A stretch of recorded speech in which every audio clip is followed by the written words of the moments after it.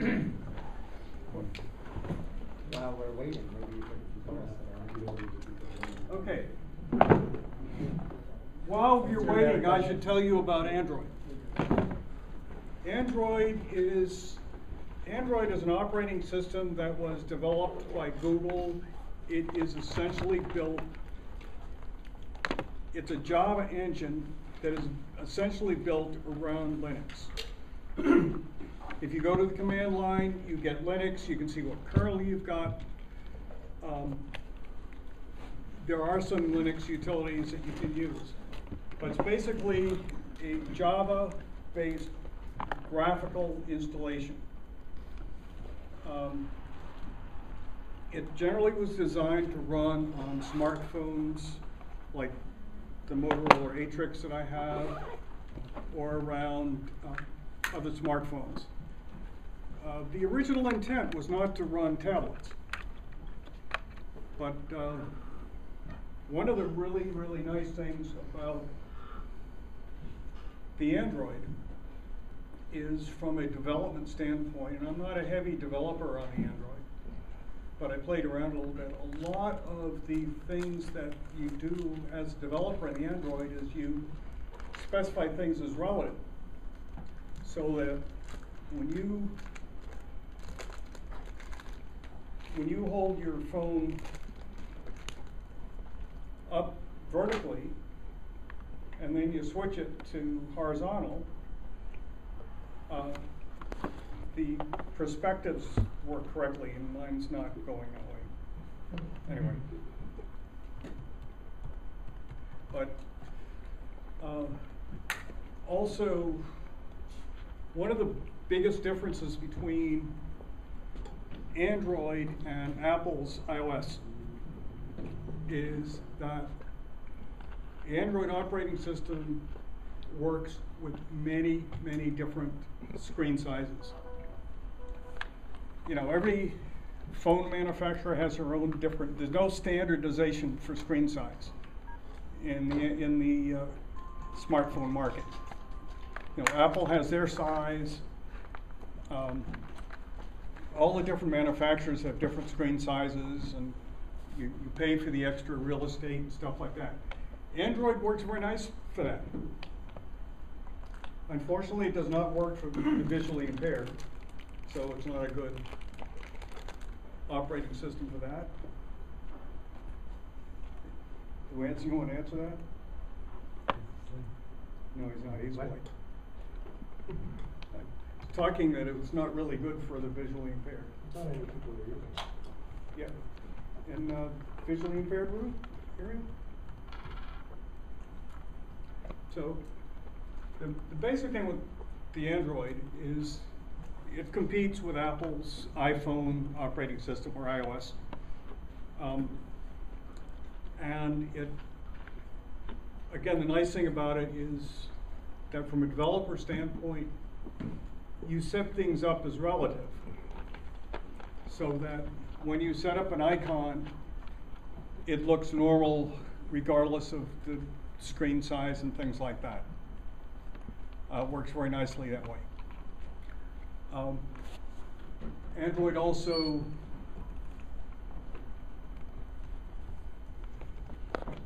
there's Brian. Android also tends to, you know, it works pretty well. The earlier versions of Android were a little clunky, you know, compared to the iPhone.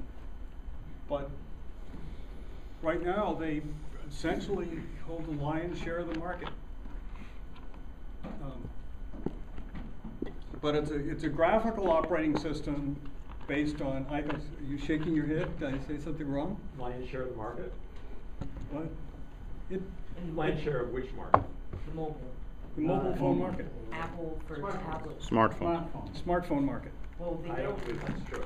That's not true. Smartphone, tablet, yes. Yeah, They have, tablet.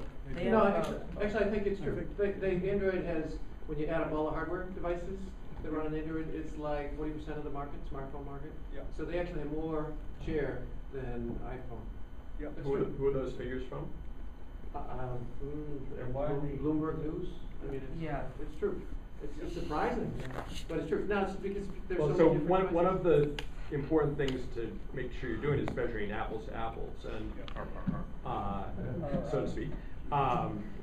And typically, Android handset manufacturers have only been quoting shipment figures, not sales figures, which Well, is an they're- entirely different thing. That's product into the pipe, not product out of the pipe into consumers' hands. Okay. There was 500,000 activations per day worldwide. That was since May at Google I/O. Apple at Worldwide Developer Conference said somewhere between 400 and 450,000 activations. So Okay, so that's run rate. that's run rate, and if you just So who think- started first? Well, Apple, but they It's a can fair have comment. that. It's not really relevant though. I mean, it's just that Yeah. the surprise, the shockingly surprising thing is that there are so many Android smartphones out there. I think it's not whether Apple has sold more or Android devices. Well- It's just that the rapid adoption of it. So I own one and I'm an Android developer. I just don't believe it to be a true statement, so. Well, And okay, so- I would like a citation for it, because So- it would be great evidence. We can get you a citation, but, Okay, but cool. there's actually a separate issue that you're probably addressing, which is that who's making more money? Android developers or Apple developers? And I think the average Android developer would say that the average Apple developer is making more money. So those are actually two really separate issues. And that's, I mean, I would assert that the average Apple iPhone developer is making more money than the average Android developer. And Apple's margins on the hardware reportedly hugely more than on Android. Yeah, yeah, so in terms of total money made based on Android versus iPhone, no doubt about it. I mean, you know, Apple is doing great. So, and Jerry's probably gonna get into this, but the whole Motorola thing, I mean, it's all about the ecosystem, and what, you know, Google's motivations are in terms of how they make money is, I mean, only Google knows, but the economics do. I think the main point is that there are lots of Android devices out there. It is somewhat of a fractious market. Who's making the money? Great question. It seems like iPhone developers are making the money based upon just anecdotal evidence, but we could get you a cite on the numbers. But it actually That'd was be great. recently, past week in the paper. I just searched it, so. I'm pretty sure it was yesterday in the Wall Street Journal because of Motorola. Numbers they had were 48% Android, 18% Apple, 10% BlackBerry. This is tablets or smartphones? These were smartphones. Apple has about 75 to 80% of the tablet market. They got the iPod too, okay. So Android is 3 times the Apple market. Probably about Two and a half. and they've gotten to about 50 devices shipping it.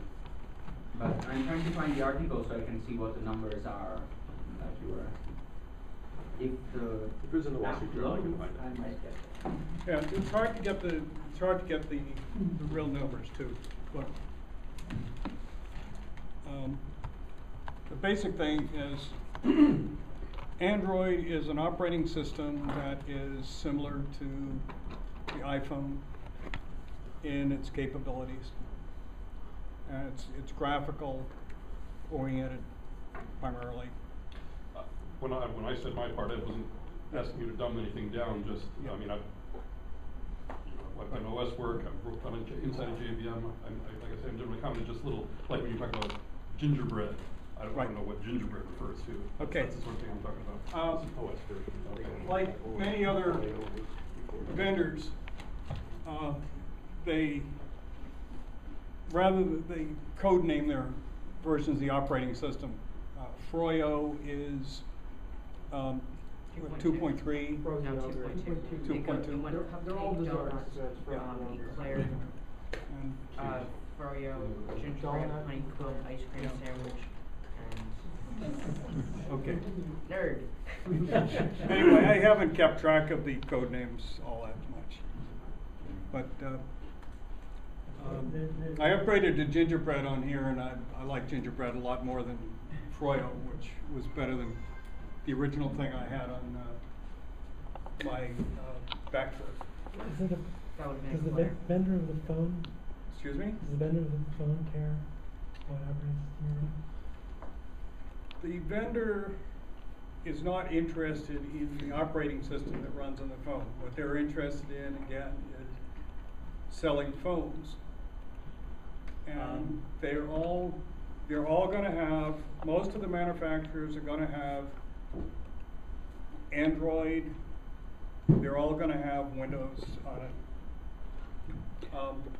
There are some other operating systems, Symbian and stuff like that, that were used by, I think they're. No, I'm sorry.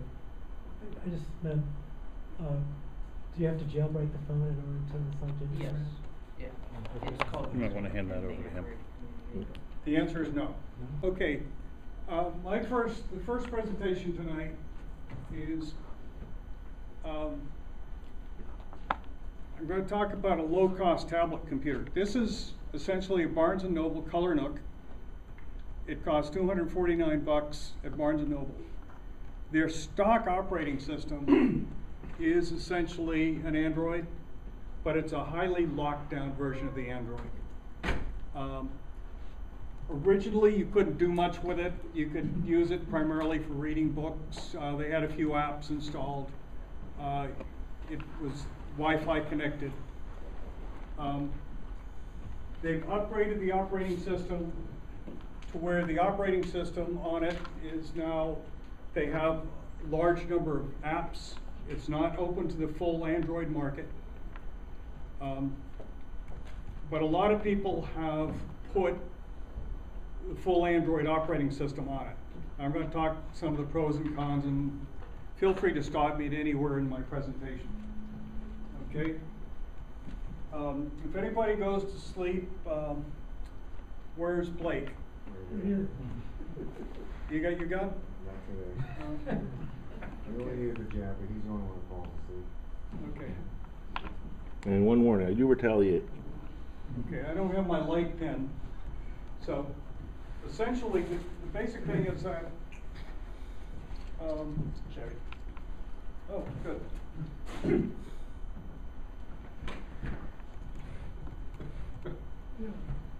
Okay, main thing, I bought my Color Nook primarily as a book reader. One of the real advantages, one of the advantages over the Kindle, for instance, is that it has a larger screen. It doesn't have buttons. I hated the buttons on the Kindle. My daughter and my mother both have Kindles. I like the color. It does have Android apps. It's backlit, so you can read it in dim light. So if you like to read in bed at night and don't want to have a lot of lighting, you can do it.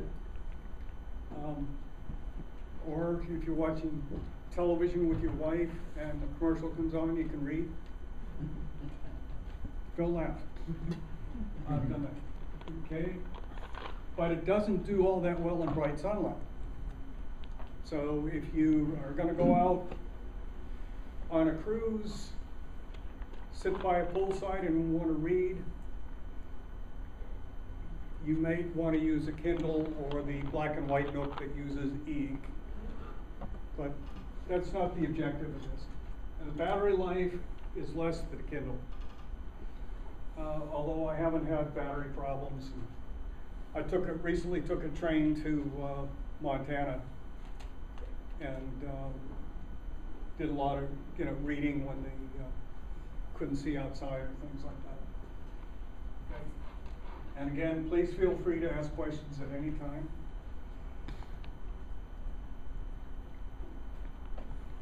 The Nook costs $249, which is one of the lowest priced tablets, although somebody has a Japanese knockoff here that was $90. Chinese, I said. Excuse me? Chinese. Chinese knockoff. Okay? So you're saying the Kindle is not a computer? Okay. Kindle is a computer. Kindle is about half the price of it. It's a single purpose computer. This is a color system. The black and white Nook from Barnes & Noble is, I think, about $10 more than the Kindle. Oh. Okay. Does the black and white Nook use an e-ink display? Yes. Okay. But this also has a touch screen and everything else. Is the black and white Nook on Linux? It does run Android. Yeah, I've been told, but I don't know that actually the Kindle is running a version of the Android also, but not highly locked down. Nobody, I've never heard of anybody trying to put anything on the Kindle. But essentially, the current version of stock Color Nook is Froyo. Okay, here are a couple of specs. Backlit, 8.1 inch by 5. Weight is 15.8 ounces. Although you can buy cases like this, like I have, that protect it nicely. They'd add some weight to it. It is heavier than the Kindle. And external micro. That should be micro SD, up to 32 gigabytes. I've got a 16 gigabyte micro SD in here. And as I said, Froyo lockdown. Okay.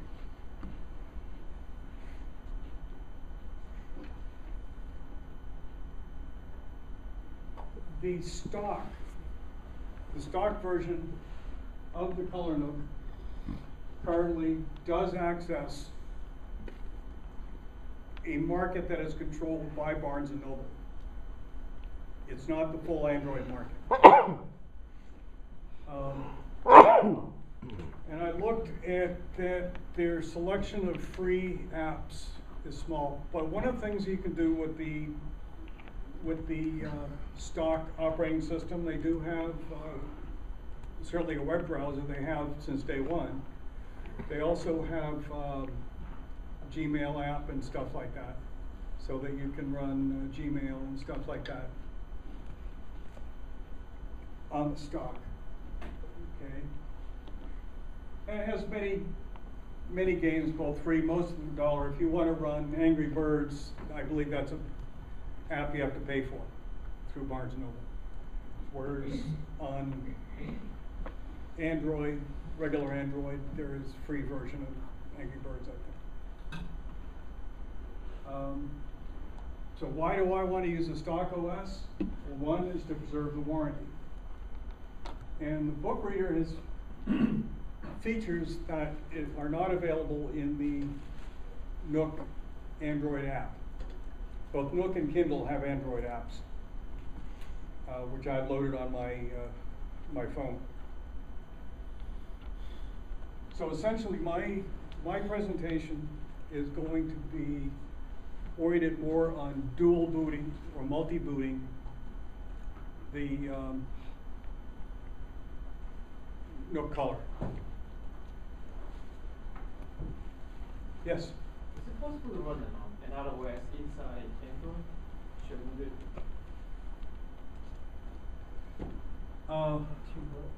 Dual boots or No, just running Yeah, that's that's what we talk about that. I think that Ubuntu has been loaded onto it.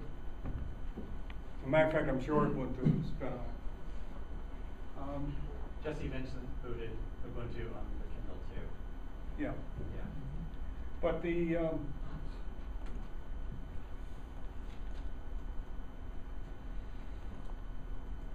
but again, as a book reader, I happen to like a lot of the features of the book reader. But we're not talking about book reading here tonight. Okay, what the alternatives? Well, you could run various Android versions, Froyo, Gingerbread, Honeycomb, essentially. You could run Ubuntu as we did it. I haven't tested it. You can easily root the Nook Color and install any one of the above systems.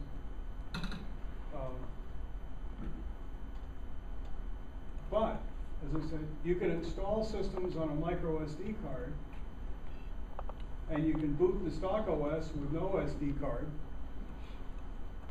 or you can boot from the SD card. All you do is put the SD card in and boot, and it's going to come up. assuming that you've burned the SD card correctly. And I've actually put about 5 different versions of Android on the SD card before I really came up with something that I found halfway usable, without using ADB and stuff like that. There was a shortcut there, what's ADB? ADB is, I define it somewhere down here, it is the Android debug bridge. That's it, the ADB. And the ADB is a way that you can connect to Android devices directly from Linux or Windows. Hardware? Excuse me? Is it hardware? Software. You connect through the USB cable,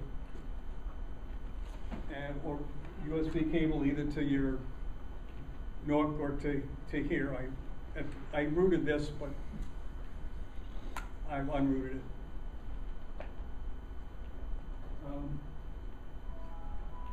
The methods available to do the multi-boot, I've put a few URLs.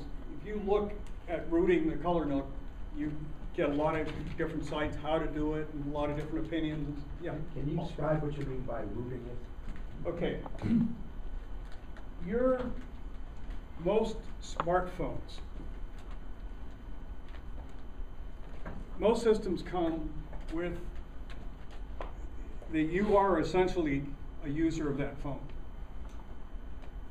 You cannot do privileged type operations. You cannot install software that has not been approved, that you can't get from the market on most phones because they're locked down to some extent. You can't do development unless you somewhat root the phone. That's where you do ADB. And you could answer that probably better than I can.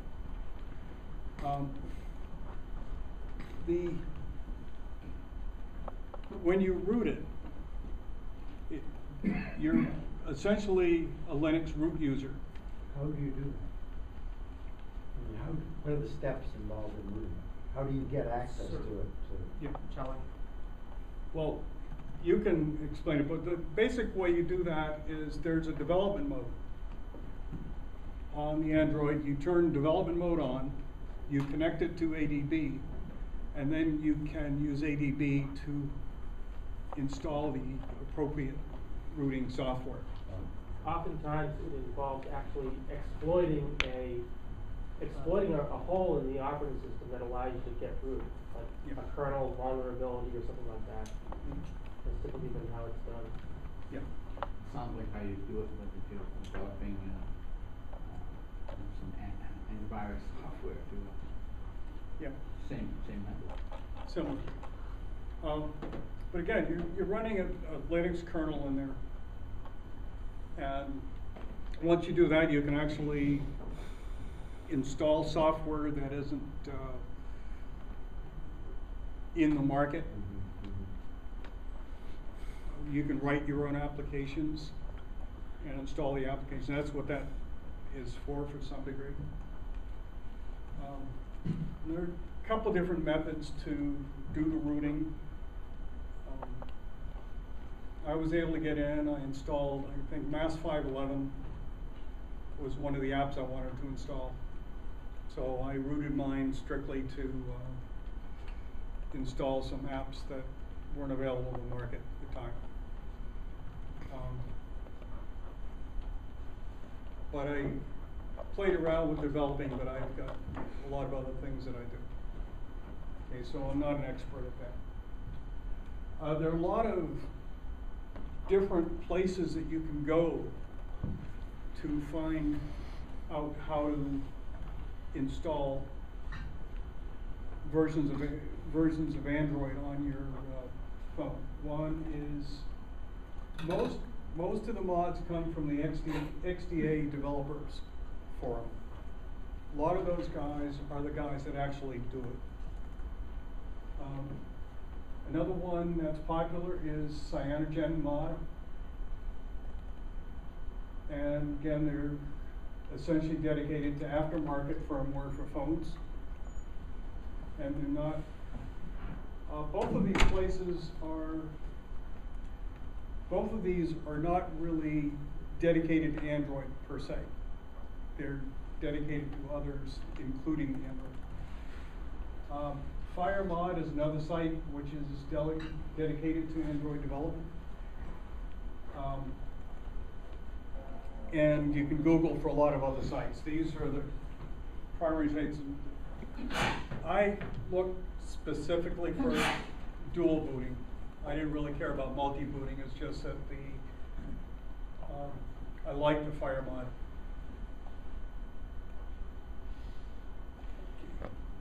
And here's a few other sites I was looking around to find. Dual boot your Color Nook the easy way. You can buy a micro SD card for $35 already pre-built for you. This one here, you can get dual booting Nook to Android. So there are a lot of different places you can go. And again, Google is your friend.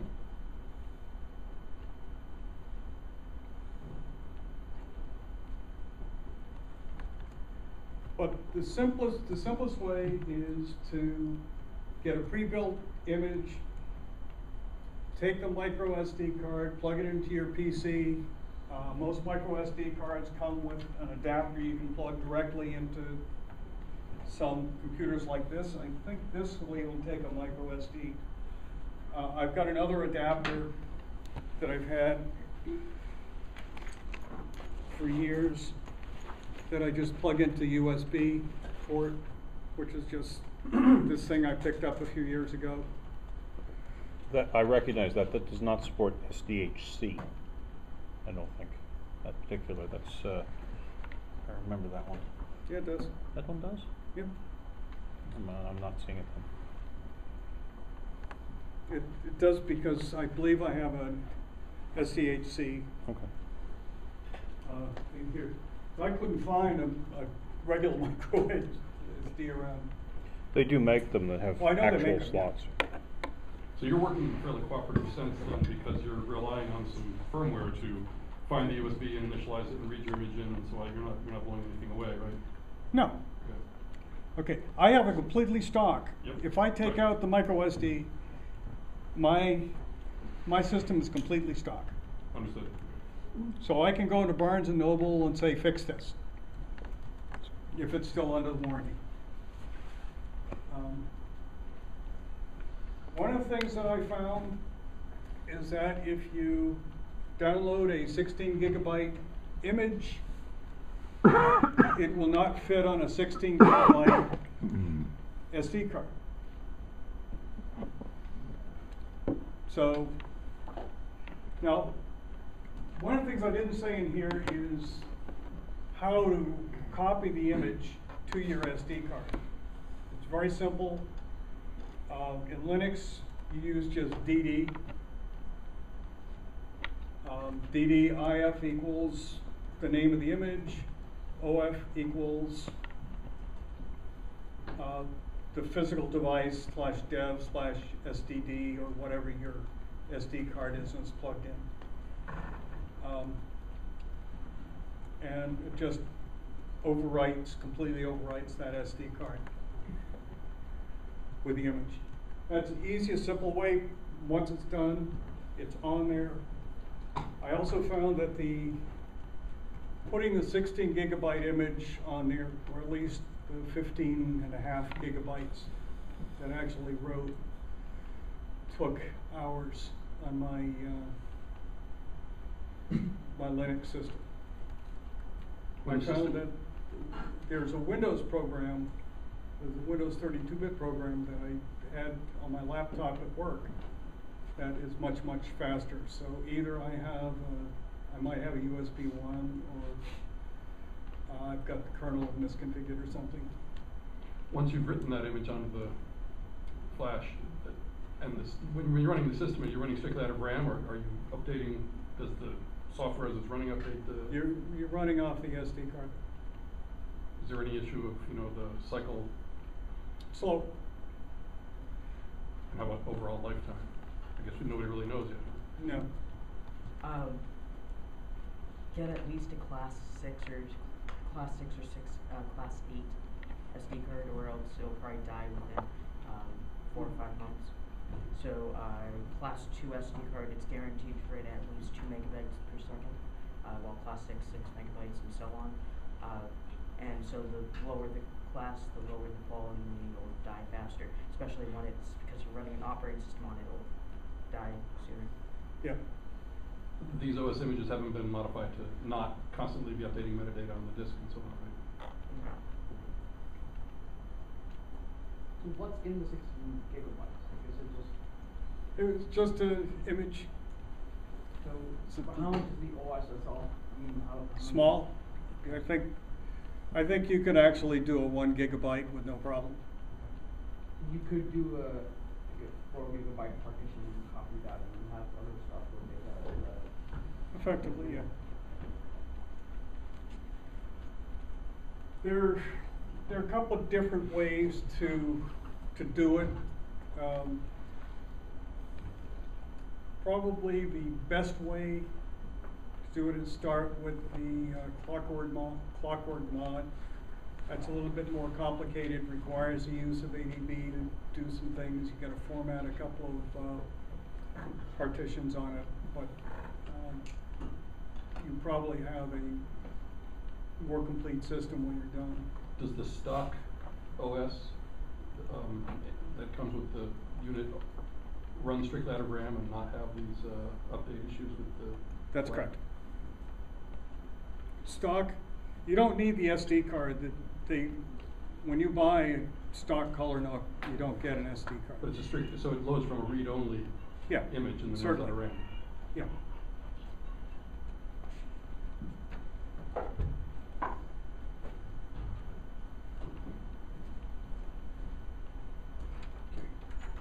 I just mentioned clockwork recovery. Oh, another thing about the clockwork recovery is that you can also overclock your CPU. I didn't throw that modification in there. More for time in preparing this, because I had to have, we had started planning the meeting before I went on my trip to Montana. But while I was in Montana, one of our servers decided it didn't want to boot anymore. And we had all sorts of trouble trying to get a new server in there temporarily and stuff like that. Jabber did most of the work there, but still it took a lot of my time and doing this presentation, so I didn't really have time to play with it a lot. So I took the easy route, but I did initially do the clockwork recovery. I didn't put up a video picture of that, but I think I have one on my cell phone. Okay. But the thing is with the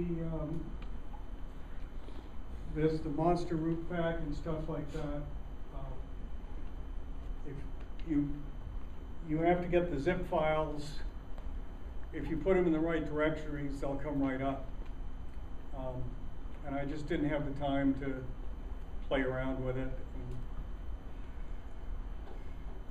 do the other things and stuff like that. But I think that this might be, for somebody that already knows how to do development on the Android and stuff like that and really wants to work it, this might be one of the better ways to go.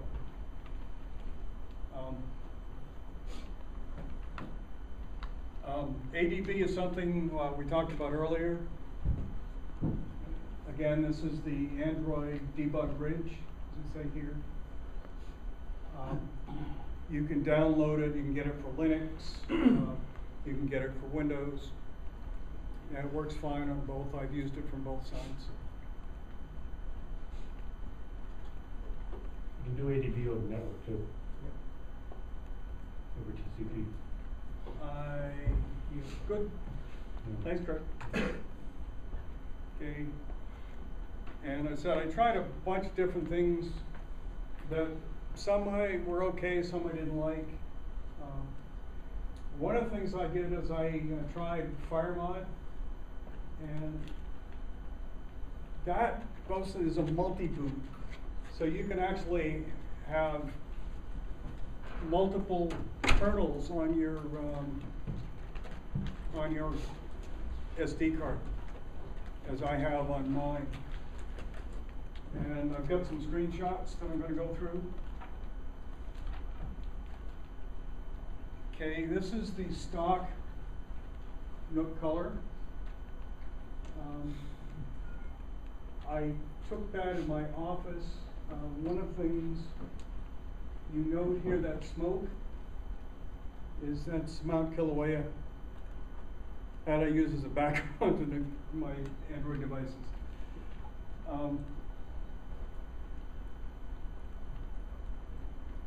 FireMod comes up with this stupid little thing, and it's got a fire going through this. So it's very difficult for me to get something where you can actually read FireMod up there. Okay. This is the FireMod. This is the Froyo FireMod.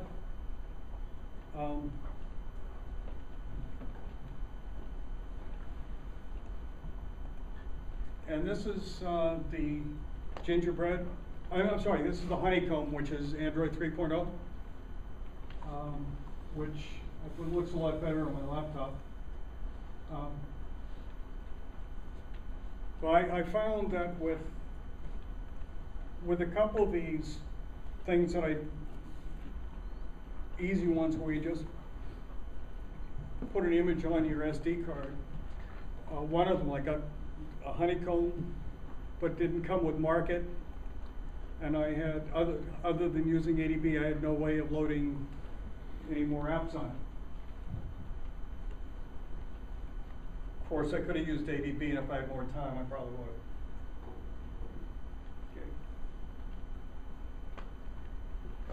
have. Okay. One of the things I didn't mention in the presentation is that when you boot this, to boot in the standard thing, all you do is your SD card's right here.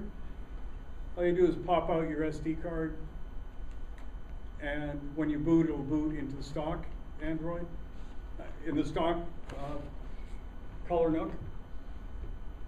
If you have the SD card in, if you want to boot into, if you're using the same one I have, if you want to boot into Honeycomb, you have to hold the Nook button down until it says loading Android. And if you just boot it without anything, with the SD card in, you'll get the foil. So here, a little bit of this is just going to be show and tell. Any questions that people have, shout them out.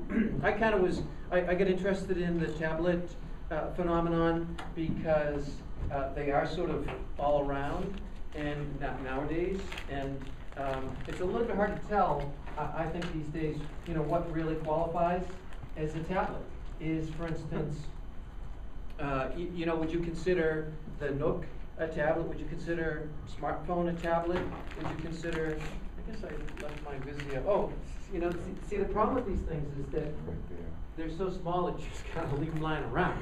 So they're not exactly disposable, but I guess they are certainly losable. So don't forget to put encryption on it. But yeah, I mean, how many people have passwords on their device? How many people have a smartphone actually? So about half. I use fingerprint. So here's one thing that's a little bit, we can talk about the dirty secrets of Android too. So one of the criticisms has been that there are all these different versions of the operating system, right? There's 2.1 and 2.2, and actually somebody asked the question about, well, what about the vendors? Do they get to choose what goes on, and when can you upgrade and when can't you upgrade? The difference in, as I understand it, somebody can correct me if I'm wrong, the different API levels, the different versions of Android basically are different API levels, which oftentimes will support different hardware types of devices. So in fact, version 2.2 Froyo it supports a certain level of API, and then things above that, like for instance Gingerbread, support additional levels of the API or hardware, similar frankly to what Apple did in the early days as it moved through different versions of the Macintosh OS, right?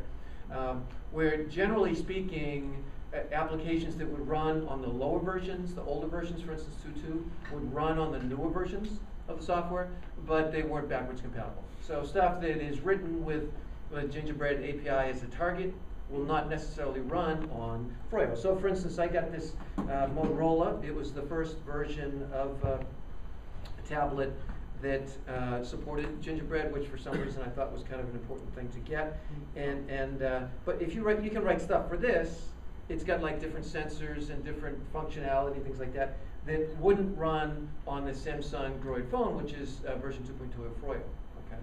So, however, stuff that is written for this phone would run fine on this version of Motorola. So one of the criticisms of Android, levied by particularly I think Steve Jobs on a an earnings report call, was that, well, Android, the big problem it has is that it's fractured development platforms. We have all these different versions of the OS.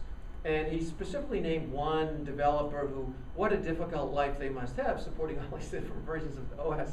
And then that developer, at least as I've read, sort of the next week came out and said, Jesus, Steve, it really isn't all that bad. But there has been a criticism that there are these different versions. And a pretty good one is, the other thing is you get different hardware, right? So this Motorola Zoom supports 3G, which is this wireless, protocol for data transfer, stuff like that, right? This Samsung Droid Charge actually is 4G, and it is fast. I mean, web browsing, it's faster than the fiber optic network that's in my residence, right? Supposedly the Zoom is going to be upgradable to 4G, I think. I'm told now it's going to be September. Is that right, Thomas? September 8th. September 8th. So I've already flashed mine back to stock, waiting in anticipation. Okay, and what's the deal? Yes. So when it originally came out, in all the commercials and everything, they said that it was going to be 90 days. So that 90 days came and gone, and then they said they're having a couple issues, and they were selling them with things in boxes saying that before quarter two ended, and so then people were talking class action lawsuit. They got scared, and now I've gotten 3 months free on here since I played so much. So. Oh, that's pretty good. What's the technique there? 3 months free for data usage. So I've had free data since. Take notes, folks. This is the way to go. So yeah. Yeah, just keep asking for a manager. So okay. So it takes a couple days, but get out of the push button menu mode and talk to a real person. So the thing, when I bought this, I paid like $50 less. I got a data plan. So some of these things have either now you can get them just Wi-Fi only. The Vizio is Wi-Fi only. I don't think there's a 3G or a 4G. There's no data option, right? So to a certain extent, what I've got here is I've got the Vizio, which there's a TV here, which I didn't lose that, but which we can. I did lose. Oh no, there is. So what you actually can use the Vizio thing is changing channels and remotes and things like that. So it's got an application. It's got a little infrared or whatever it is in here sure enough it works. You program it to the model version of your Vizio TV, but I think it also works with other kinds of devices. Anyways, the point is, this is Wi-Fi only. No Ethernet, any of these things. Now the Zoom is, it came with a data plan. It's got Wi-Fi, but it also has a data plan, got a certain level data plan, and then I cut back to whatever the minimal data plan is, it basically is what I cut back to. So just as a maintenance thing. I got this originally, the different usage models for me. If you travel, for mapping, for communications, for information, location. I didn't at the time want to get sort of the higher end data plan, all out, fully loaded kind of thing, just because I didn't think that I'd need it. But then eventually I did get it, and it really is, it's unbelievable. But anyways, this has a very limited data plan, which you can check periodically at the Verizon website. This says unlimited data. I kind of got it just before Verizon cut out the unlimited data offerings. And so this says Wi-Fi, as well as data, as well as it's got HDMI out, which is a pretty cool thing to have. So if you want to show stuff on TVs or what have you. Most of these devices do have HDMI out. One thing that's that Steve Jobs, I think, would have a legitimate criticism of, all these devices, I mean, I could hand them to Jerry. It probably would take him 10 minutes to figure out how to power on maybe just one of them. So, you know, I mean, certainly I could give him the one that would take him 10 minutes to figure out, but none of them have power on buttons in the same place. Hey Brian, can I interrupt just for a second? Sure. A moment ago, there was a little alert up there saying your battery's about to die. Oh, okay, So you might thanks. want to plug in. Thanks, that was, That actually happened to me this weekend. Bought a new phone for my wife. My Motorola turns on here, and it's got a fingerprint sensor. So I swipe my fingerprint, and it gets logged in. Her phone has a button on the right-hand side, which is where my volume control is.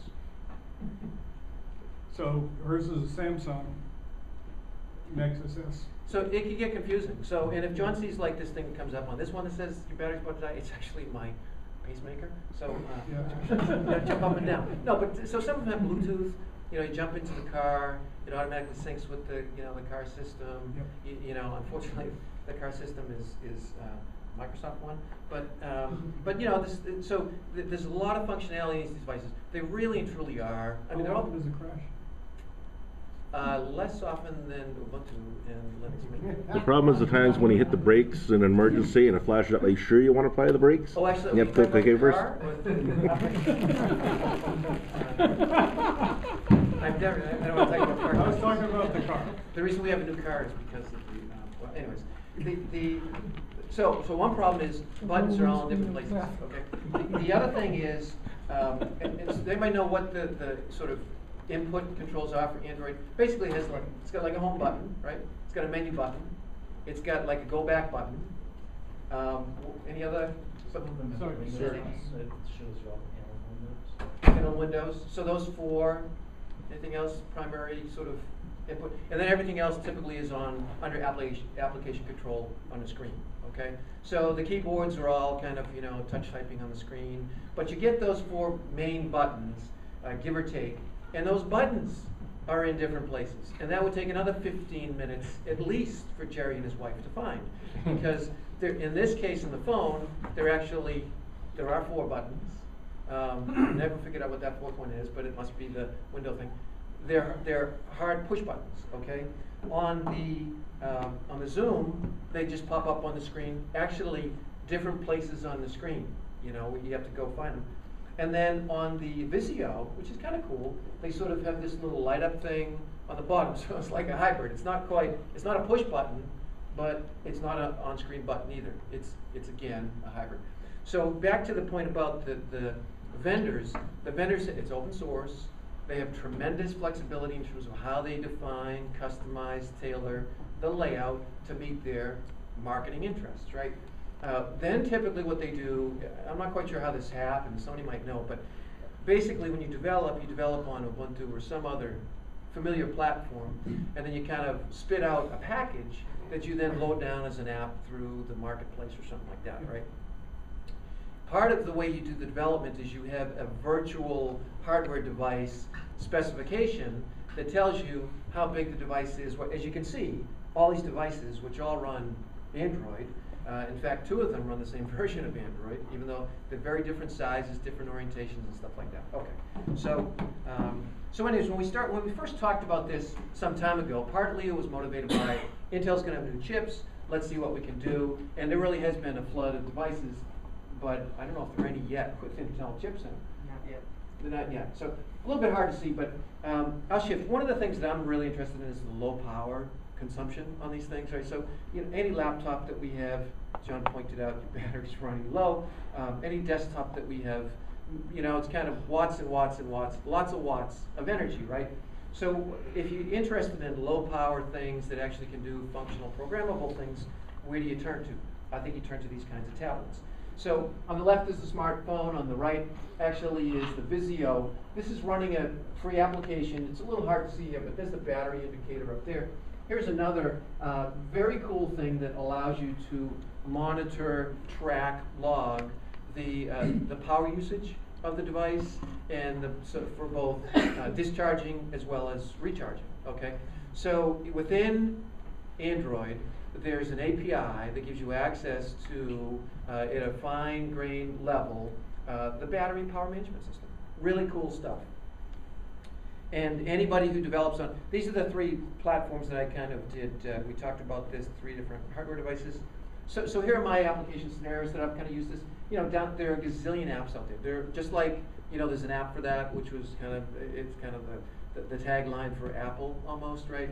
But it's true as well for Android. I don't know who's got more apps at this point. I don't know who's got better apps, but there are a lot of them. There are a lot of free ones. Seems in the limited use that I've had, typically it's like the good old days of shareware. You get a free app, you download it, and you can upgrade it for some premium version that gives you additional functionality. Oftentimes though, they have the additional hook here where with the free apps, they'll just be pumping out advertisements to you, right? Which is you know, not bad if you're online or you've got a free data plan. It might be a bit problematic if you don't though.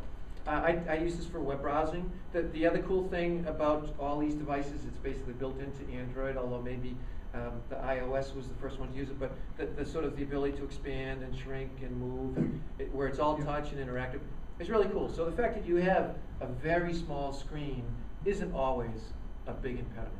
It's easy to navigate and get around, which of course, you know, a couple years ago, if you had a small device, you were really stuck looking at, you know, 2-point font. But that's not the way it is anymore. Use it for email, it's really convenient, but you know, again, if I had this, when I got this, I'm not sure I would have gotten this, because this really does a lot of what you need, at least what I need. All these devices have cameras, like galore, right? And this one, I don't know how many they have, Frank. They got front, they got back. This one actually has 3 speakers. So you can get stereo this way as well as this way. It's like it makes a difference, you know. But it's Vizio is, people know, anybody have Vizio TVs? Unbelievable. Vizio is one person. Yeah. Dared enough to say that we both shop at the same warehouse. But Vizio is a very cool company. The guy who started it was back in the good old days. He built monitors, you know, the green fluorescent kind of pulsing things that would be hooked up to back in the good old days. So he's a monitor salesman, and he figured out that all the good stuff's made in China, right?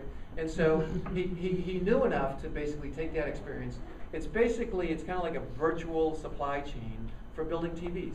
He designs them, they spec them, and then they basically outsource all the manufacturing of them to whether it's China or wherever it is in the world, that he can get the most cutting edge technology, the most advanced technology for the best quality and the lowest cost. You know, if you're in the market for a TV, we happen to get our first one at Costco. They're all different sizes and shapes, right?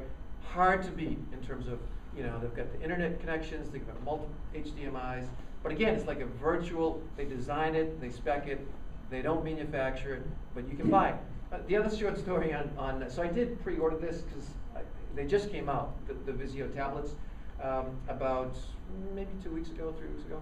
And anyway, so I pre-ordered it from Costco at like $329, and sure enough, it shipped August. What would it have been? July 18th, or I don't know what it was. But and then like a week later, they sent me an email saying, you know, here's a credit for $40.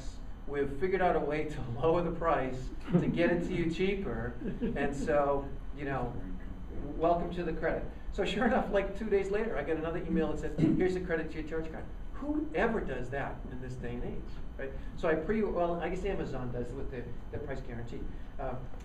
Anyway, so this is kind of, you know, email, traveling camera, note taking, a lot of mapping, right? It's if you're, we probably, a lot of us have GPS devices. It's good to, you know, take with you where you go, but there are different ways to get around these days, and the mapping is just so good. We talked about the hard versus the soft controls, you know, push buttons versus the swipe. People know what swipe is? Swipe, you want to explain it, Terry? Swipe is essentially a keyboard. It's a soft keyboard where you can go from one key to another without taking your hand off of the keyboard itself. So you go, let's say, from a key here down to here, and you swipe over to it rather than have to take your finger off. So it's a dwell? It calls it by dwelling on it, as you swipe the number? You don't really have to dwell, although you get double letters when you dwell. So you dwell for doubles. So it's a turn. So what it does is it based on your turns, right, where you go, it's a QWERTY keyboard, you get a QWERTY keyboard on the thing, and based upon where you go, it's got some statistical profile of what words would be comprised of selecting letters in those locations. Okay. SWYPE, that's Right. the name of the keyboard. It's at least in Gingerbread and in Froyo, it is available, at least on my phone, as just an option built into it. On an earlier version of Android, when I had on my backflip, it was an app that I had to load. But it still was a soft keyboard. I could switch between it and say, what keyboard do I want to use? I found that I didn't like it. I just like the regular keyboard because that's what I'm used to. It's absolutely the only way I can keep up with texting in my kids, because they're kind of like but it is actually, for me, it's probably about an 80% hit rate, 85% hit rate. So it's accurate enough. It's especially accurate the longer the word gets, right? Because the more statistical probabilities that come into play. So for some it's built in, for others it's not. But actually it becomes, over time, for me at least, it's become the de facto way for entering text. Because you gotta, move through where the letters are as you're going up and down, it figures out what they are. So it makes the interaction, Another good soft keyboard is SwiftKeyX. SwiftKeyX. That people might want to try. Same idea, or? No, it's tapping, but it's probabilistic and better than the default one. SwiftKeyX, right? Yeah. So again, open systems, open interfaces, open APIs that you can program to, and you get these kinds of choices. For updates and versioning, for the Zoom, it just says there's an update ready, right? So I guess hopefully you're on Wi-Fi at that time and not on your limited data plan, and then they push them out, right? So you can do the routing and this other kind of stuff, but you also don't have to. So for me, it's just kind of like wait and see. And at some point, I'm told the Vizio is going to be upgraded to is it Ice Cream, whatever comes after the next version.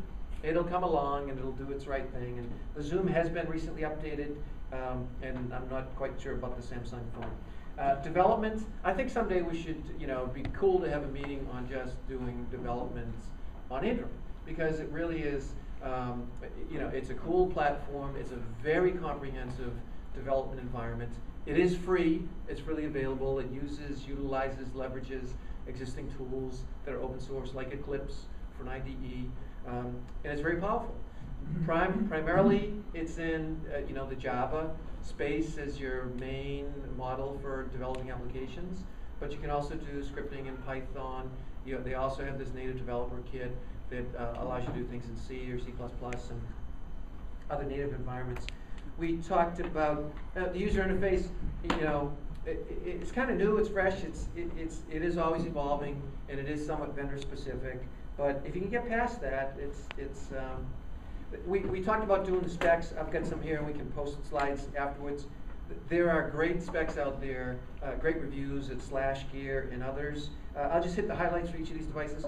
I mentioned 4G and with the phone, and it is really fast. The Vizio tablet. One of the review comments in here was that if you put it up against some other device, it's not as fast.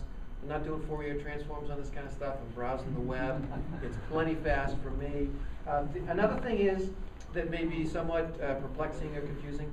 Not only are the hardware layouts different in terms of where the power switches, what's hard, what's soft, but also the application selection is different. So what they stockpile the device with is, for instance, with the Vizio, it's obvious. There's a remote control for TVs built into this, installed on this, right? But even the way the screens are set up, they have different selections and subsets of the huge marketplace of applications. It might be, yeah. Also, the bug fix profile is different for every platform. So some days you'll send off your email and discover that all of your plain text email is now being received by all of your friends in base 64 hard-coded. And then that bug gets fixed on one phone, but then emerges again on the other phone. So the good thing is being in a group like this, people will understand and appreciate it if you're the friend on the receiving end. Which does actually, you know, they had this black hat thing. Anybody go recently? You know, Hackers Unite kind of stuff. And the only stuff I like to go sometime, but people say basically leave all your devices at home. You know, you hear people talking about they have like steel cases around their wallets so that the RFID cards that are embedded in there, you know, don't get read and stuff like that. But I haven't. You don't hear of too many viruses or those kinds of attacks on Android. Maybe it's because they fix them quick or something. I'm not quite sure. There are some. There have been some, yeah. We talked about pricing. The Vizio was $289, the Zoom was $499, and the phone was, you know, unless you're getting it with the data plan, it's probably useless. But I got it from Verizon. It didn't actually cost very much, but the data plan did. What was the phone again? It's a Samsung Charge. The new phones out that are 4G on Verizon at least, it's a Samsung Charge, and what's the Droid? There's a lightning thing or Thunderbolt, yes. Yeah, AT&T, which is now slower than Verizon. The Atrix, of course, is 4G. The one I have, my wife got a Samsung, which I believe is now called the Nexus S, which actually had a larger screen and better battery. Yep. That was also 4G. Yep.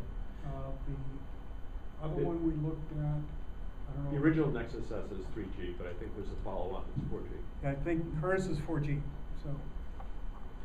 As you think about, you know, a future phone to get or plan to get, 4G does make a difference. I mean, it's a surprising difference in speed.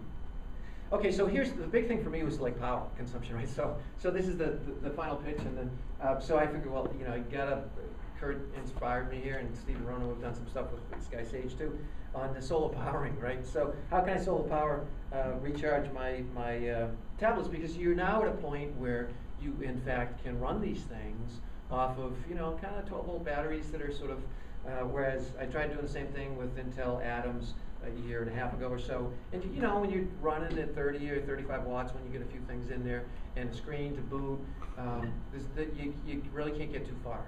But all of these things, they have built in lots of power management stuff so that the screen's always going off, which sometimes is a nuisance. Maybe there's some way of configuring it or changing it. Actually, there's an app for that. You can do that stuff. But for me, it was like, okay, what do I need to do to solar power this thing? So I'll just kind of quickly walk through the, so here's the phone, and here's the tablet. Originally, I just took the simple approach, which is to use an inverter, which is a thing that converts DC current into AC current, and then just plug the AC plug from the charges right into the inverter. You know, that's easy, it's simple, and it works great for the Zoom because it only has an AC adapter attached to it. But the converter, you actually lose about a half an amp, and it really chews up energy, right? So I said, let's get rid of that. And then the nice thing about some of these devices nowadays is that the adapters come with, it's got a little thing, you pull it out, it's just a USB plug. People have that, so it's just a 5-volt adapter, right? So, and it's DC. So if it's DC, you can just pull that thing out. And so what we have here is we have got we'll get the phone and the Zoom. This is a charge controller, which kind of takes the DC current and smooths it out from the solar panels and recharges these two 12-volt batteries that are marine cell batteries. And then here you've got a load coming off of this controller that goes right to what that thing in the top is just like a cigarette lighter out of a car, you know, $7 you get them from Radio Shack. And then what comes out of that is just a 12-volt USB recharger, which you can plug into your car. Very handy thing to have, Amazon, $8.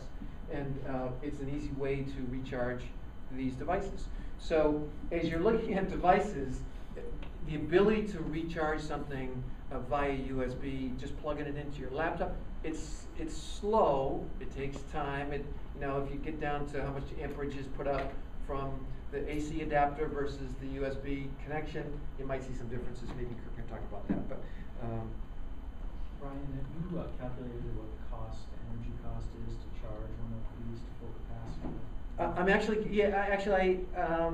Well, we could figure it out now, but the surprising thing is it takes about 8 hours to charge this thing. I don't know, have you done any of this? Have you looked at this? I haven't looked into the To get a full charge on this thing, and of course you can never do this stuff until you had an API and software that would tell you to do it. But the first slide I had up there, it's really nice, and you can just see, and it logs how long it takes to fully charge it.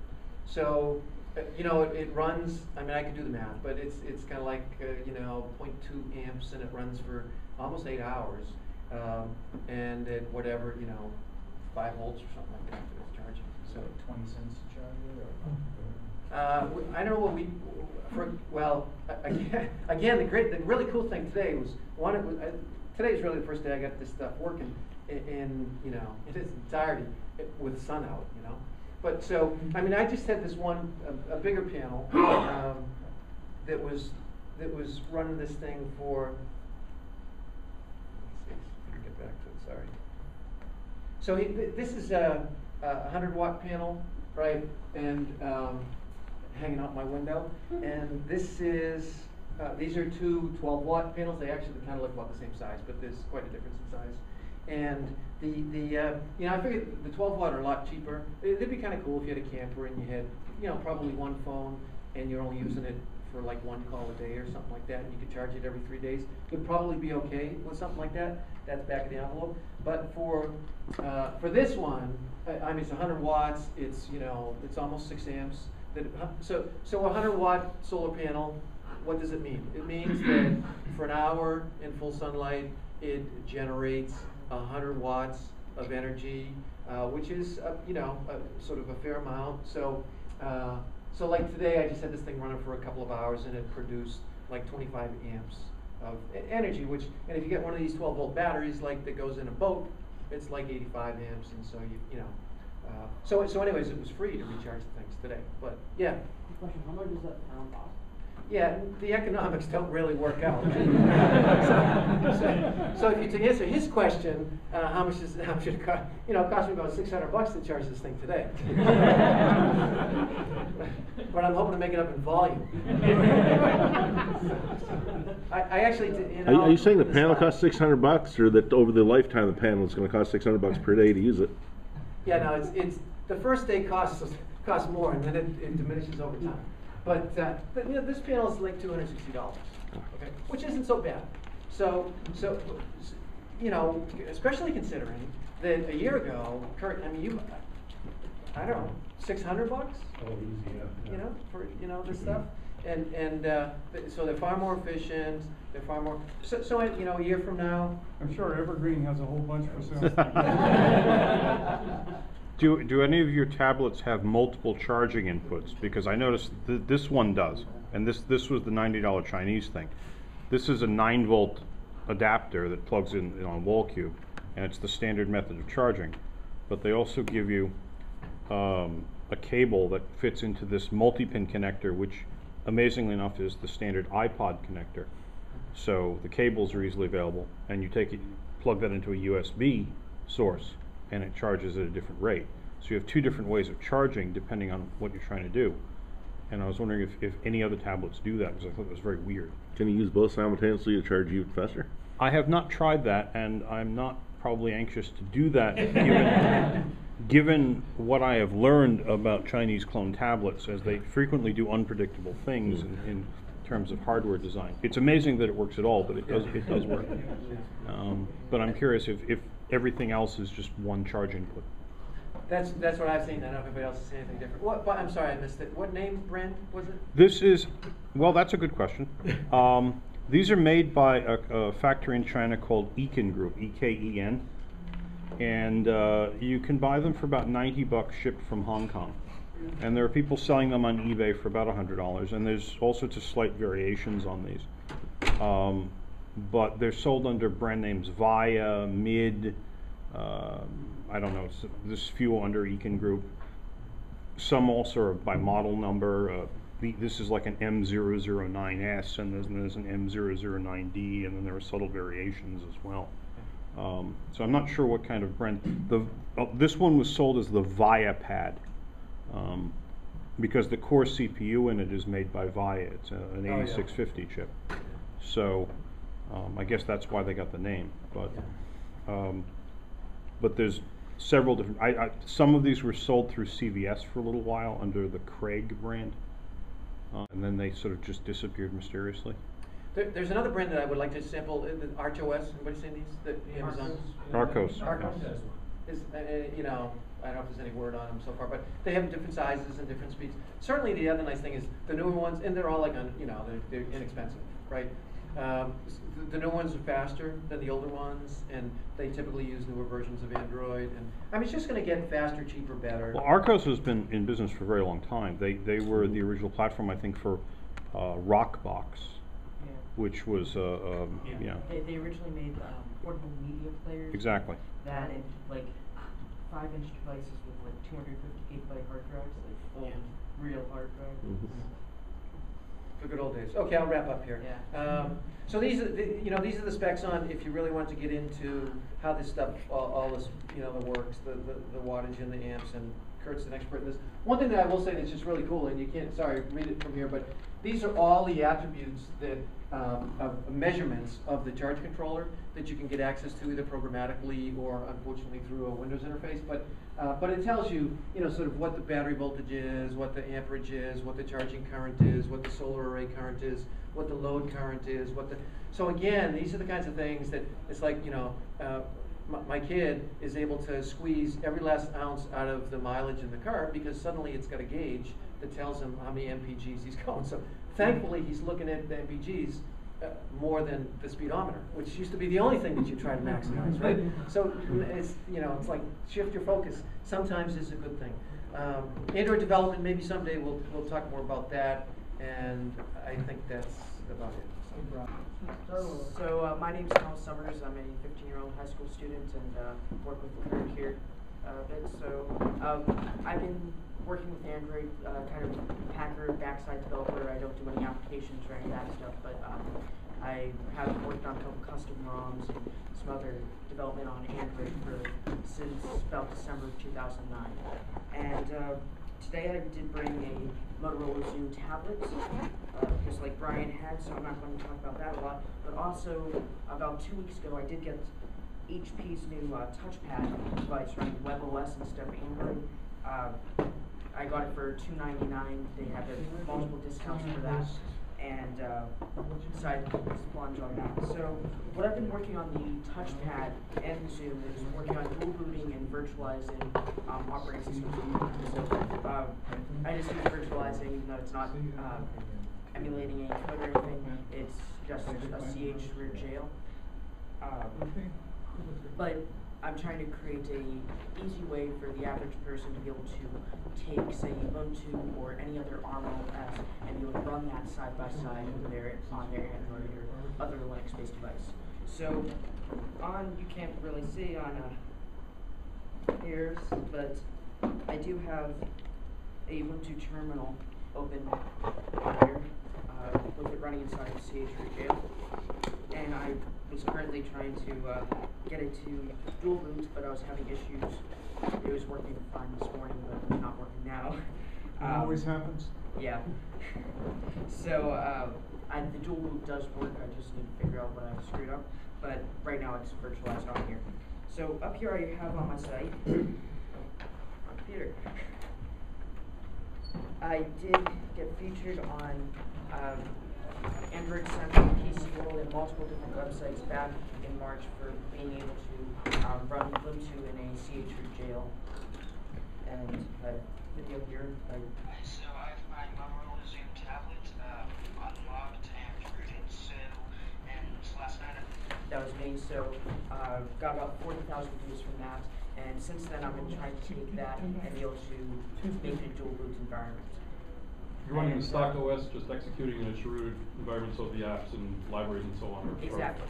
And I've been also trying to make it so that you can mount, say, USB so either the internal storage of the Android device, so you'll be able to access any of the documents or other things that you're using within the Android, be able to access them within, say, Ubuntu, and vice versa. I have had success with that with an external hard drive or a flash drive on the Zoom. I haven't been able to do that on the touchpad yet, but I hope within a couple of days I'll be able to figure that out. What I do find very interesting with the touchpad, and since this is my first WebOS device and you may not be familiar with it, is that it is running Linux 2.6 kernel. The next update is supposed to go up to the new 3.0 kernel, so who knows when that's going to happen. But the really innovative part of this is multitasking on WebOS. So if you can see here, each application you have is in cart, and you have just one button on here like the iPad or iPhone, and using that button, you can go from within one app, go out, and be able to see all of your applications. To close an application, you go up and just fling it out. It's very, very intuitive, but then for people like us who like to tinker with our devices, just like Android, it's very hackable, and just instead of having to root it, HP and Palm, when they originally made it very easy. So you just download their SDK and you plug it into your computer, run it, and you have root access, just like that. Instead of having, so with Android, developers have to try to figure out an exploit that they can use to gain higher privileged root access on the device, and then have to package that into some easy deliverable way. And each time that does get harder because people at Google are pretty smart at figuring out how to stop that. How open is it? Do they allow you to actually overwrite the stock OS if you want to? On WebOS? Yeah. Yes. Ooh. So that's what I'm trying to do with the dual boot. But instead of overwriting the entire OS, I create a separate, right now it's a 3.5 gigabyte partition that I have ARM Ubuntu. I'm surprised how open they made it, because I've been using Android, like I said, since 2009, and it's never that open, even though it's labeled as the big open operating system, and I still love it for that. The manufacturers have really gotten in front of that. So Samsung, Motorola specifically, because they do block the bootloaders and sign the keys, making it impossible, almost impossible to sign ROMs, to be able to sign your own ROM and flash it. HP just gave you the keys and it's your car. They're not going to say you can't drive it, so unlike some of the OEMs. So I think, especially since Google purchased Motorola on Monday, I'm hoping that will change, because Google, I hope that they're still open, have the open mentality. What you may not know is that all of the other versions of Android before Honeycomb have been part of the Android open source project, but the source code for Honeycomb has not been released, and Google has said that they have no intention to do so, which is violating the GPL, but who knows what's going to happen. I guess the Free Software Foundation wants to go after them, but I think that would just fail with how big Google is. But I don't really know the legal stance of that. So to compare these two, in just regular use environments, like Brian was showing with Honeycomb, it does offer a much, much better experience than tablets, which aren't made to, the versions of Android which aren't optimized for tablets. So it's very speedy. Offers, I don't think as good as WebOS multitasking, so you have a little button down here which opens up all of your different windows, and you can scan through them, and then press like maps. It has your maps. Well, I don't think that says, I mean, it's really what you'd like to do. With WebOS and multitasking, it does freeze the application when you go out. So say if you're playing a game or something, and you go out and yes, it freezes the application, which if you're doing something, sometimes if the application developer isn't smart and doesn't save it properly, you lose all of your data, all of that saved data. But on Android, it saves it differently, which translates into better battery life on WebOS devices, but chances of you losing out on what you're doing. I'm not really into the stock OSs on this. That's why I'm trying to emulate or dual boot them, so I won't really talk about that much. But what I will say is WebOS is really great for your hacker, person that wants to tinker and get the most out of the device, while Android has great user functions, but it's getting closed, more closed down as time progresses, sadly. So that's really all I was going to talk about. Okay. I'm sad that I can't show what I was doing. I have most of my stuff on my laptop, so. Okay. So good evening, everyone. My name is Basuki Vinoto. When Jerry told me or announcing that we will have an Android Wars today, I'm very excited just because that I'm having here a BlackBerry Playbook. It's not really an Android tablet, but then from last month, somebody's leaking out that they're planning for an Android player on Playbook. Thanks, Jerry. Sorry that I started without you. Yeah, that's good. So, last month I found that the Android player that's planned for Playbook is leaked out in the wild, and I managed to download it from internet. I think it's still available if you Google it, and somewhere you can download that. And with some instructions that I found from internet, also from this website, it's called N4BB. So this guy is putting many information about Playbook and BlackBerry, just because that he loves BlackBerry, I guess.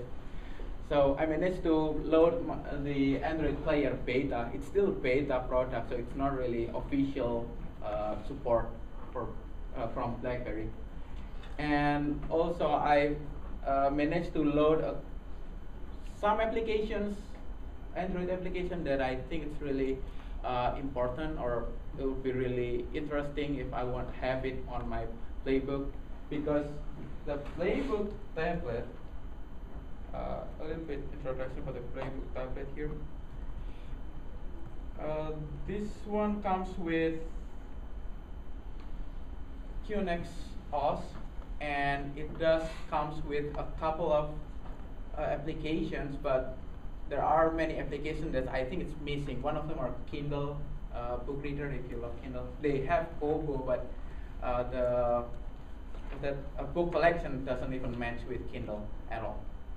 Also, other things, some games like Fruit Ninja or Angry Birds, they don't have it. And Rovio, the company who made Angry Birds, they don't even have any plan to write up to port it to Playbook.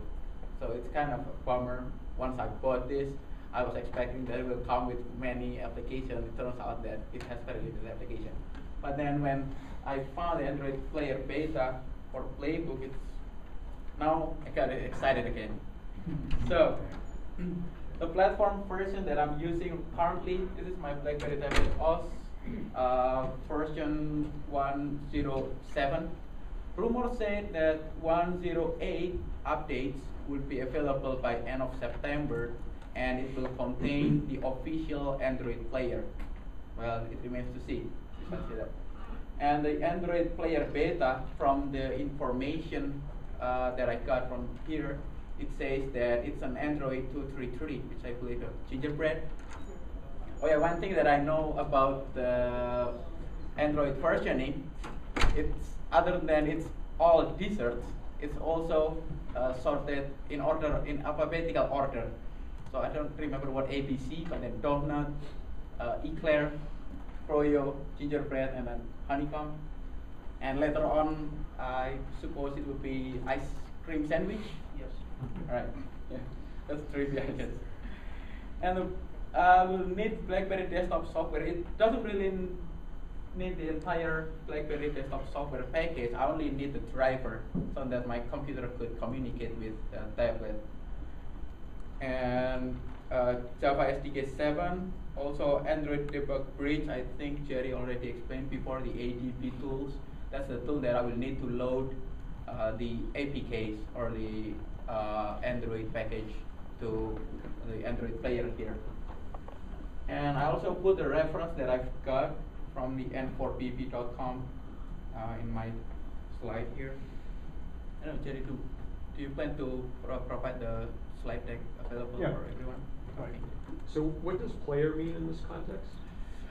That's I try to understand that better. I think it's either trying to emulate the function of Android on it, or it could be virtualize the hardware so that an Android OS could run on top of the QNX OS. So I'm not sure about that yet. Yeah. I believe all it is the Dalvik VM implementation on top of QNX. Okay. So it's kind of like wine. Yeah. Kind of like It's just JVM implementation for since all apps work on top of the JVM. As long as you port the JVM to whatever OS you have, you're good.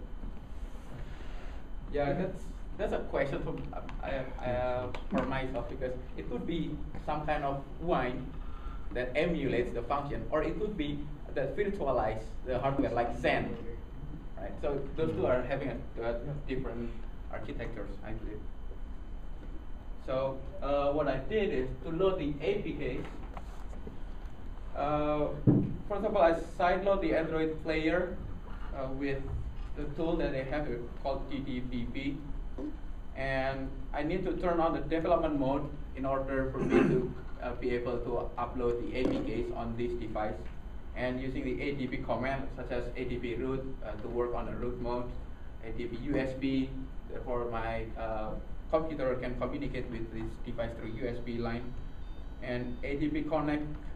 This IP address is the default address of this device when it connected through USB, and then simply ADB install the APKs file.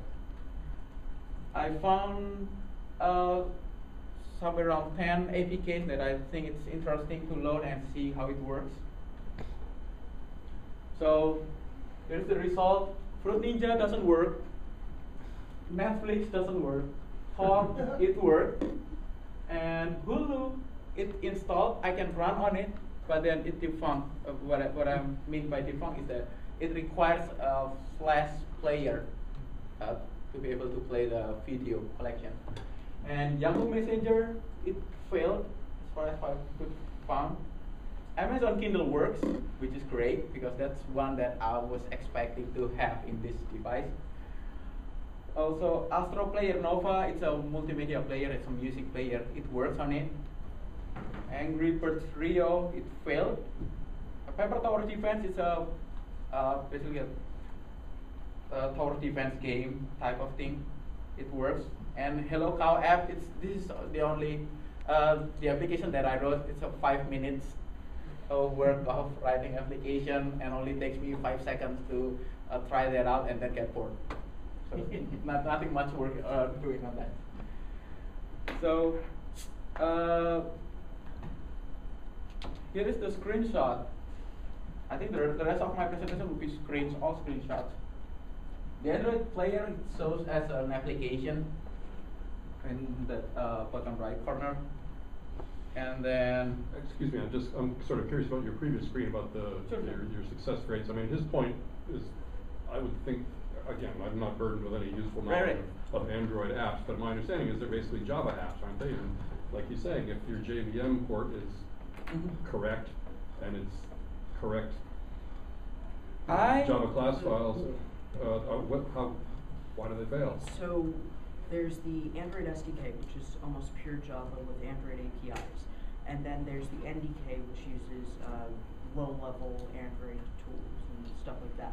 And so some applications, even though they don't really utilize any of the functions of the NDK, especially big companies like Netflix and place, they just include those in the application requirements. And so it tries to import that, and it just fails because obviously, just because it has the Dalvik virtual machine, it can't access any low-level Android functions. So, you know how Wine imports all the DLL files from Windows to be able to run some Windows applications? It has trouble with some 3D graphics like games and stuff, especially the newer ones which haven't been figured out how to work because of like DirectX and stuff like that has issues. Yeah, although I mean I don't want to direct things too, but that's you're not in an emulated environment there. I mean, you're actually executing a system of tracks. This isn't emulated. Well, if I want to put it simple, if an application, Android application that writes for we wrote an application for gingerbread. I bet if we use a certain set of function or certain set of classes that falls into gingerbread collection, and it doesn't So are these just failing because comply of- with the previous version, then it So it's doesn't just a run. version skew issue, not because of some. That could be one explanation of that. I haven't delved too much in it. So, When these applications fail, do they fail to install, do they fail to start, or do they fail in operation? Yeah. You have a screenshot of one. I have a screenshot of those, so if I may continue. This is the stock application, the web browser, I believe it's Chrome browser, that comes with the Android player. So it's totally similar with what we have in Chrome browser. And here is the status screenshot. It says the Android version and build number right there. And here is the screenshot of the list of applications that I've managed to load to this device. And Kindle works fine. I can open up my book collection and I can read. It is even rotating with the correct, when I put it in a portrait mode, and it goes to portrait mode. And this one, Angry Bird, it just says that has stopped unexpectedly. So It's extra angry. it's extra angry. It makes you angry. Well, I saw a dead bird today. Not that bird today. Okay, Could be so an image. this is one samples of what happened with Angry Birds. It doesn't let you run on Android player, but again, rumor said that they will have a 1.08 version of QNX OS, which will contain Android player official release. Hopefully they fix this entire thing so I can enjoy my tablet here. Otherwise, it will be a $499 investment that's gone. So the worth to note, Android player does multitask. I can play music. I can play the music with the Astro player while I'm reading my Kindle book. Those are the two applications that work, and I can try the multitasking, and it's successfully running. So it's just pretty neat. I mean, I own iPad 1 before 3 months later I sold it to my friend just because I don't like it. It doesn't really multitask that well, to my belief. So this is pretty neat to me. And another note is that it needs, from end user perspective, from my perspective, it needs more seamless integration with Playbook. It could be launch Android application from the main Playbook screen, which would be really neat. And a Playbook keyboard and Android keyboard. That's one funny thing that I found, is that when I fire up the where was it? Okay. When I fire up the browser, the web browser in it, and then I try to type in it, when I touch on the address bar, it shows up Android keyboard. But then Playbook has its own way to show up its keyboard by swiping from the bottom left corner, and then it shows up the Playbook keyboard. So they have two keyboards that can run all together, but this actually doesn't really work that well on the Android player. So it could be confusing for end user just like me.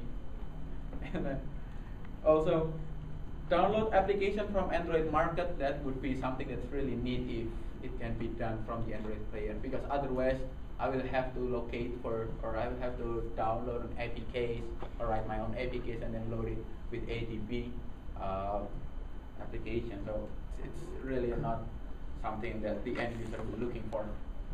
What Yes. you can do is, does Google Amazon Markets APK and download that, because that will provide an Android market-like experience.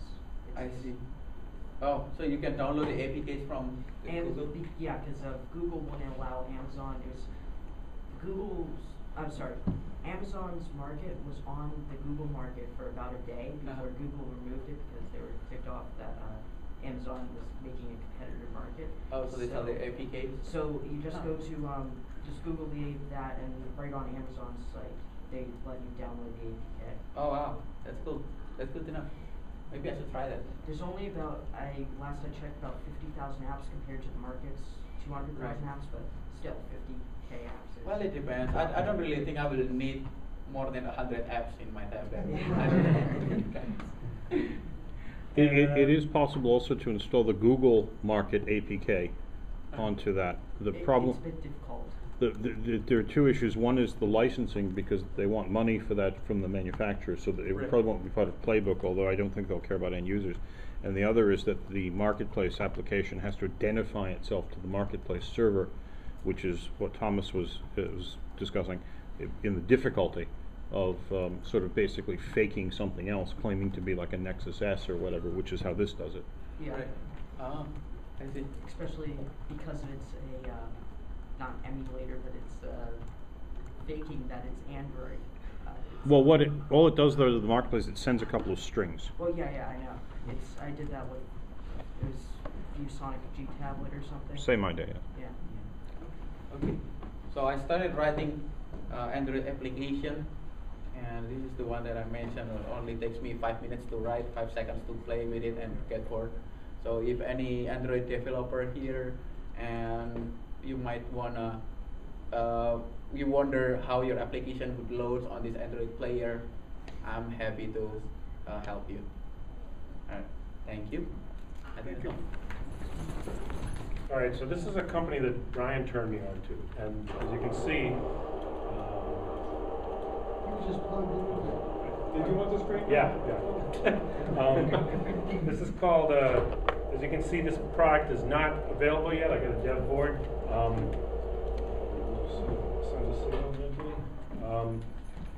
They make, there we go. Okay, so they make a dev board. It comes in parts right now because they got a 12-volt power supply, but they want to go to a 5-volt power supply. Everything I got right now runs off of USB 500 milliwatts. I've got, somebody stick around after this. I can show you some of the stuff I'm running, which is powered off of on-the-go cables, and I'm using it for network too. So I've got these little clusters that are all 5-volt DC.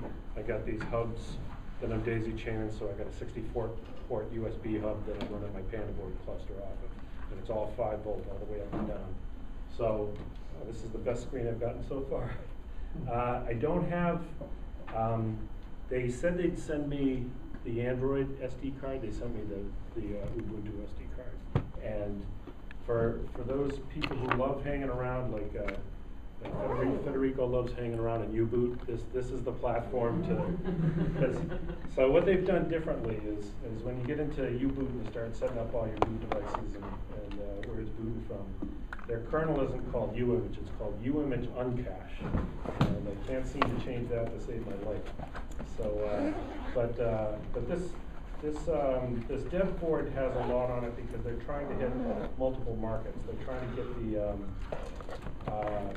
the net top market with various, not just Android and Ubuntu, but the Chrome OS, and this is a new architecture now that's going to make that easy. And they build these USB. Reach. And I can get in and show you. This is show you what we like. What I like most about this platform is it's a lot like the Pandaboard. It's an ARM Cortex A9, but it's 2 gigahertz.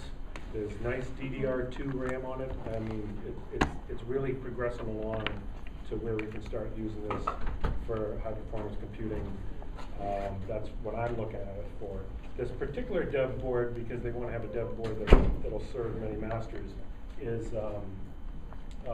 it's got Wi-Fi with a couple of different antenna mount points. Gigabit Ethernet, that probably won't survive the cut. When they decide, when they hit their target markets, Newfront is going to come out with a bunch of brands that are called New Smart 2 models. So one of them will be chocolate bar form factor, one of them will be a tablet. A lot of this stuff's gonna go. It's got SATA on it right now. It's got the ARM embedded GPU Mali, which we can't do in HPC. We can't do much with the Mali GPU right now. The TI GPU that's on the Beagle board and the Panda board is Imagination Technologies, Power VR SGX 535 or 540. Now you can do quite a bit with that. They've got you can download an OpenGL SDK from their website. Great graphics. There's a couple of YouTube videos of Phytech. Phytech has the Power VR demos running. Really nice community man. If you ever take a look at some of those links. Pardon? Do you have OpenCL on it yet? Only in pre-alpha developer NDA, sign a $0 PO kind of state. But if you want to go old school and do GLSL and do some matrix math in OpenGL, you can do that. That's kind of what we're doing. Right now we're getting halfway decent performance out of our Panda board architectures because they have Neon extensions, and so do the old ARM Cortex 8 guys, the Beagle board, the gum sticks. There's some very interesting stuff on the gum sticks. You can buy a gum sticks that has a Power VR GPU on it and get halfway decent performance. And they're really small and hardware. Yeah. Can you take a step back and provide a little context here? It sounds like you're talking about some type of HPC cluster. Is this like a power efficiency play, or what's going on there? Yeah, power efficiency. So like this is rated at 2 watts. This dev board.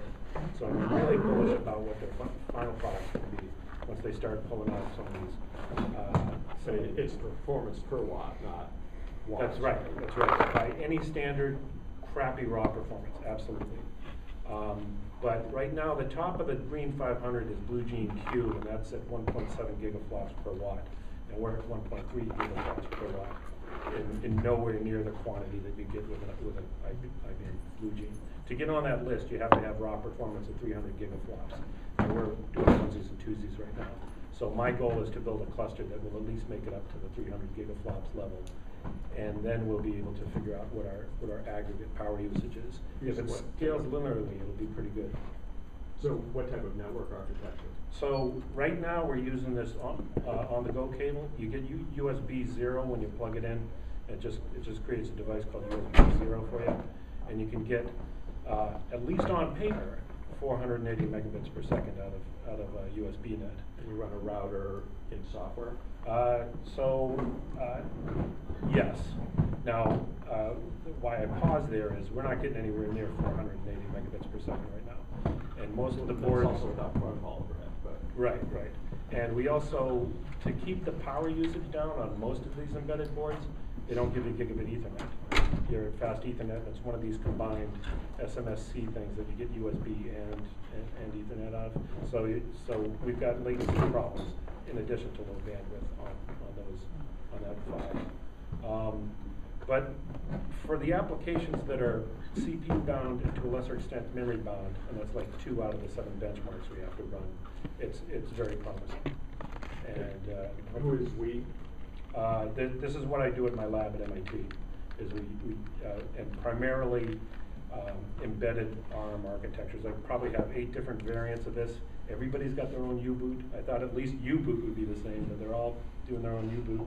This is a very packed up kernel that they put together for this Ubuntu, and I still don't have, like I said, they did send me Android, but I still don't have that working yet. And that's another odd implementation. I thought I'd be able to. You have pseudo. Yeah. I'm gonna have. I don't have Angry Birds, but I got mines. So, so I just wanted I wanted to have this up here so you could see what the development. We have a couple of other development platforms. A lot of these companies that are OEMs to some of the chocolate bar manufacturers, they sell dev kits. Phytech sells a dev kit for like $500, and it's got all these. If you really need wireless, this is a pretty good architecture to work from. The targets we're looking for are really much more stripped down. We don't need all the other chipsets. A good embedded GPU, yes. after that, you know, there's good audio on here, and so I'm pretty sure they'll come out with, and I know TI is very interested in that, some sort of stripped down, streamlined model that'll get, you know, it'll run under a watt. We bought these. I'll show you some of the pictures later. In fact, I have to put together a slightly better presentation for next month, and I'll have that available. We're running some of these off of, you know, those batteries that you can buy to recharge your iPod Nano. So we strung a couple of those together. Somebody sells them at SwapFest, and we're getting. They're rated at you know, 0.5 watt, but you can put them together and get 2 watts out of it or something. So we're running it off a battery too. So we're kind of cooking the books on the performance per watt ratio. But we'll try to capture all that. I've got a lot of meters and lots of meters and so we can figure out what our performance per. Is there some kind of overall price, like first non-military into space, or? No, there's just this kind of wattage. So the top 500 list is all the supercomputers in peak performance, and then they remix that and they generate the green 500 list, and it's a performance per watt. So all the real big heavy hitters at the top of the list have their own nuclear plant outside the front gate. You know, like Oak Ridge has 2 of the spots, right? So we hope to at least get into the list at that sort of like basement level where you know to get on the list you have to have like, the 300 gigaflops entry level. And right now, so we're getting 3.1 gigaflops single precision out of our Panda boards, which is the best we've done so far. We hope to do slightly better with this since the clock rate on this is better. It's the same ARM licensed core as the Panda board. It's just got a faster clock speed and a little bit better RAM. I think our RAM speed's a little bit better. But yeah, I'm very, very happy with some of these dev kits that are coming out, and the timeline. You know, Newfront was hoping this would compete with the next generation Tegra, and NVIDIA's got a very aggressive Tegra timeline. Yeah, the Cal-L is, I think that's shipping already. No, it's end of October. And the ST Ericsson has the first of the next generation ARM architecture, the ARM Cortex A15. ST Ericsson has that coming out probably early next year too. They've announced it on their website, and that's going to give spectacular performance. 210 gigaflops per watt, according to their press release, which is almost certainly wrong, because if they don't have hardware yet, I'm not sure where they got that figure, but it's on their website. But that's that's for one. Yeah, so yeah, you gotta get them talking to each other. We sure do, and USBnet gives us some good latency things, and I think the next generation, if we can actually get what it's spec'd at, if we can get to 480 megabits per second, that's getting us there. Where we're not in the big league with the you know, even Gigi or InfiniBand, but if we can get some combination of low latency and high bandwidth or half decent bandwidth, possibly on 2 different interconnects, that's going to be a workable solution. What type of network topology will you use? So I think right now we're just doing because we're doing short numbers. It's going to end up being some sort of fat tree. Right now we're just buying bigger switches, so it's all flat right now. So there are USB switches that'll. There aren't right now. No, we're doing USB hubs right now. So that doesn't scale very well either. But we're only doing our biggest cluster is 16 nodes, so it works for that size. So maybe next time I come, I'll have the Android firmware working on it, or the U-boot combination. Angry Birds, most important. Yeah, I gotta get Angry Birds. Maybe I'll have a virtual version of Angry Birds. Running faster than anybody. Yeah. That's pretty much it. Oh, okay.